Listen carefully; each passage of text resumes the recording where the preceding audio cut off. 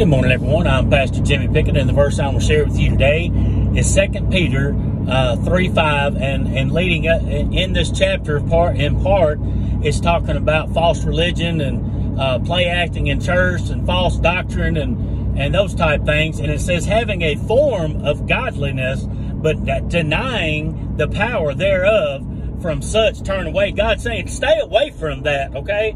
How many times have you been to a church and I mean, it looks so good and it looks so religious and it sounds so good and it sounds so religious, but the problem is they are denying the power thereof. What power? The power of Almighty God, the power of Jesus Christ, the power of the Holy Spirit of God. And unfortunately, we've got way too many out there playing church today, and they stand up there and they teach their congregation one verse if they're lucky, and they never get around to teaching God's word, folks. You can't have the Holy Spirit of God involved if you're not teaching God's word, because that's where we draw our inspiration from, is the Holy Spirit of God. Sorry about that. And it's so sad today, because churches are supposed to be for the sinners.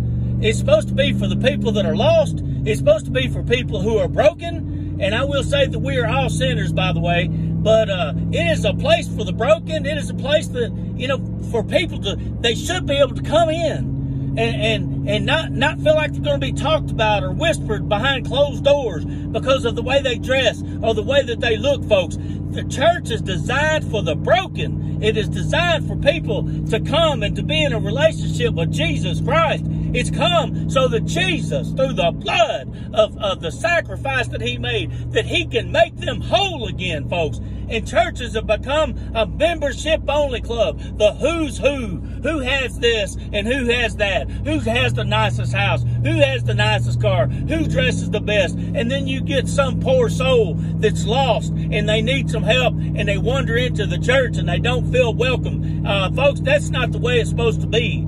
And that's exactly what this verse is talking about. It's false traditions of men, false doctrine, false religion, folks. Christianity is not a religion anyway. Christianity is a reality. We are all out here each and every day in this world, and we're working and trying to provide for our families and trying to praise and worship our God and go to church and things of this nature, folks. It is a reality. We're all going to fall short. We're all going to make mistakes. And churches are not supposed to be a membership-only club. Can I get an amen? Amen. Hey, if this has edified you today, hit your share button, folks. Hit your share button. God's children are starving to death for a better way of life. They're starving to death for peace and hope in their lives today. Hit your share button, folks. I want to give a shout out to each and every person that's following the page. Hey, me and my wife love you guys very much. We're praying for you and your families each and every day. Thank you so much for spending this time with me in the Holy Word of God. Thank you.